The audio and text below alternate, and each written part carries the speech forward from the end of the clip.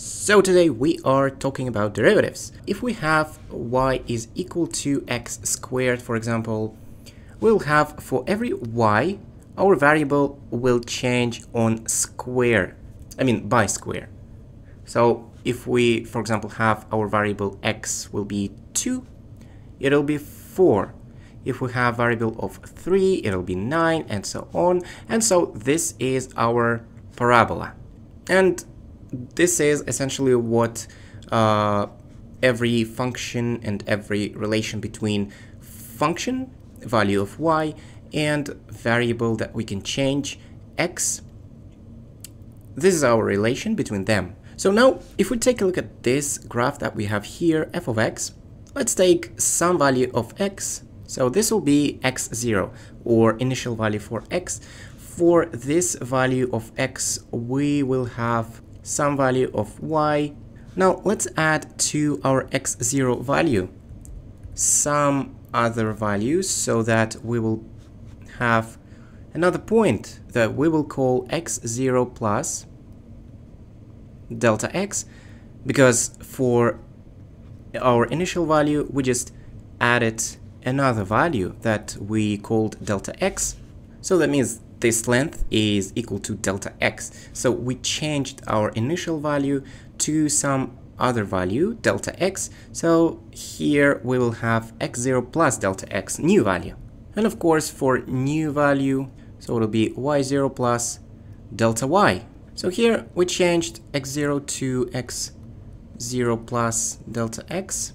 And from here we can say that our delta y value, which is between these two values, will equal to, which we can just say as we said before, like this, f of x0 plus delta x, because this is a function of this value, x0 plus delta x.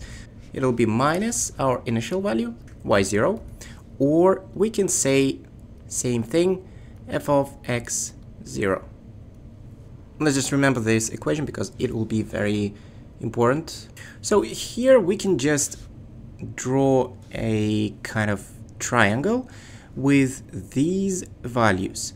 Delta x here, delta y here, and our third side of the triangle will be this kind of segment line, I think. And if we take a look at this closer, here we can say that we have some angle alpha. And what will be the function of this angle? Function of this angle is tangent angle alpha equals to delta y divided by delta x. So here tangent is equal to opposite, which is delta y, over adjacent, which is delta x. But of course this just comes from defining every function by itself. But now let's take this value of delta x and make it so small, very, very small, that it will be so close to our x0 value that it's not even noticeable. And what it will be on the graph, it'll be something like this. It'll be just a tangent line for this point that we have here, so that we can take a limit of this delta x value because we want it to be approached to 0. It'll be very, very close to 0 but never approach it. So it'll be limit where delta x is approaching 0 of our this function tangent alpha, which equal to delta y divided by delta x. Or we can say here it'll be again limit, so it'll be something like this. And essentially this limit we can just call, let's say, what we can call this limit, I don't know, let's just call it derivative. Derivatives usually we will write as follows.